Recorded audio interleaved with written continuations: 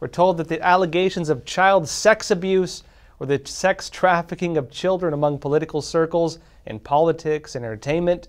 We're told this is all groundless, nothing to see here, don't even talk about it. But we should ask in return, what about Jeffrey Epstein?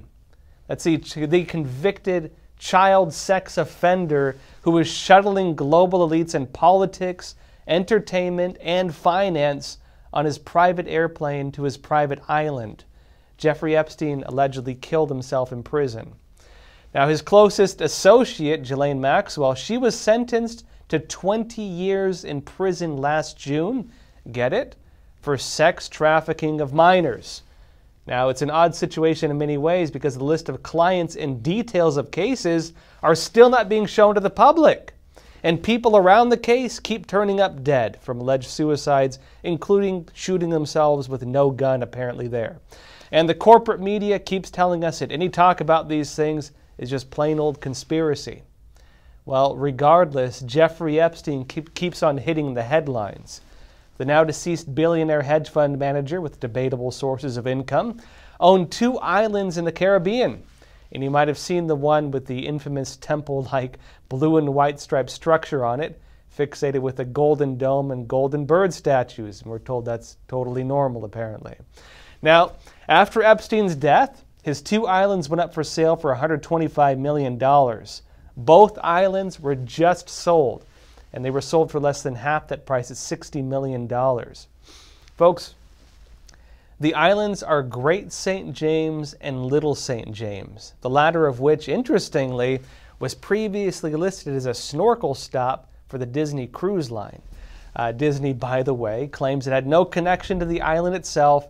It claims the island was just included in the cruise line description to, quote, identify areas where snorkeling would be available. But back to the point.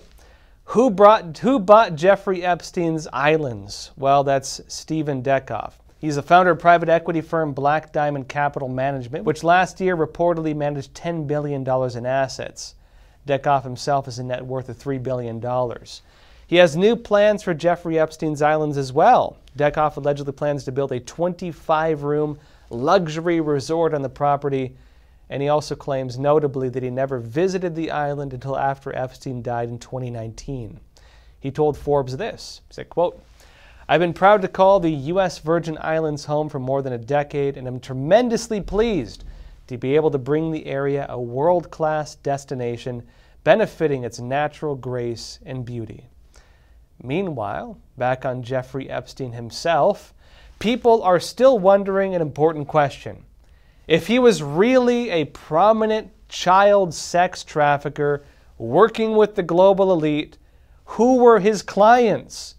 How do you have people get found guilty in prison? How do you have someone sex trafficking children and they get charged, they're guilty for it, they go to prison, but you're not told who they were selling the kids to? Well, we're still not being told that. But his black book of contacts is public, as are the flight logs on who traveled on his private jet. The Wall Street Journal also has something new. Wall Street Journal released 2 reports. They reveal details on this, including some of the names on his calendar. It notes in particular these include people he met with after he served jail time in 2008 for a sex crime with a minor. Remember how that ended, by the way? Jeffrey Epstein in 2008 for a sex crime with a minor, all he had to do was register as a sex offender, and then he served 13 months, not in prison, but in a work release program. It was a slap on the wrist, in other words. The new reports note that Epstein had 3 meetings with these new documents. With who?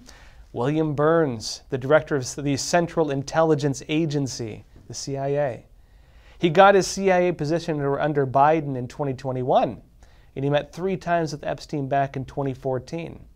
There was also the former White House counsel under President Barack Obama, that's Kathryn Ruemmler, also allegedly had dozens of meetings with Jeffrey Epstein.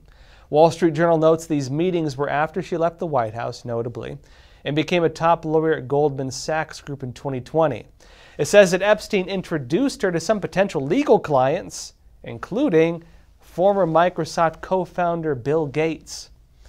Another individual he met with was Noam Chomsky, professor and political activist who was scheduled to fly with Epstein and then have dinner at his Manhattan townhouse in 2015.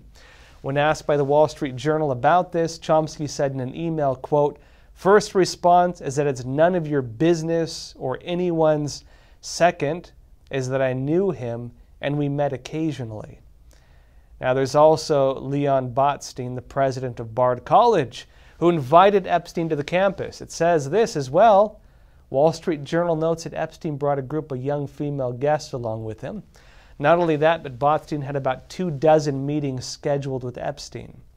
Interestingly, none of these names were in Epstein's black book or in the flight logs. And a follow-up article from Wall Street Journal also describes Epstein's meetings with other people, including filmmaker Woody Allen and with Lawrence Summers, that's the former director of the National Economic Council under Barack Obama. Meanwhile, there's also a possibility that others tied to Epstein could face criminal charges. A federal judge with the Southern District of New York recently determined in March that banks can now be sued for profiting from Epstein's sex trafficking. This includes, interestingly, Deutsche Bank, which is accused of knowing that Epstein was running a sexual abuse network with underage girls, yet allowed his crimes to continue. And JP Morgan Chase is also facing a lawsuit with the same accusation. And another lawsuit filed by the government of the U.S. Virgin Islands. It also alleges that JP Morgan turned a blind eye to Epstein's sex trafficking operation. That court filing alleges that JP Morgan executives knew about what was happening. Remember that case? We discussed that before.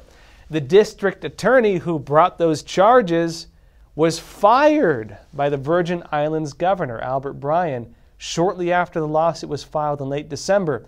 That was, I'm sure, no coincidence, at the same time that Biden and his family were also visiting the Virgin Islands. Now, it seems like long after his death, there are still many questions left to be answered with Jeffrey Epstein.